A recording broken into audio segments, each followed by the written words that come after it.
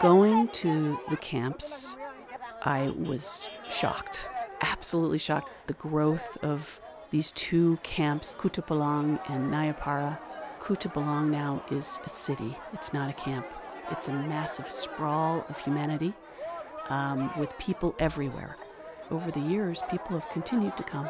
It was emotional to see that the conditions have not fundamentally changed across the border, and people have been through some horrific experiences. And I think the stories that we hear now, it's worse.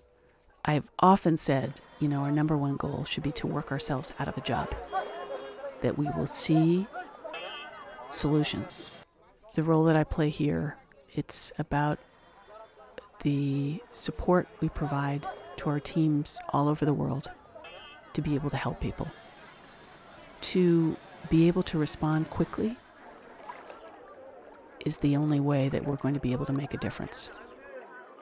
It's also easy to be quite frustrated, particularly in the last couple of years when things have become so difficult and borders are closing and policies are becoming more restrictive. People are treated as inanimate objects as opposed to human beings. That is deeply not just frustrating, but that makes me angry. But then there's resolve. We can come together and really make a difference.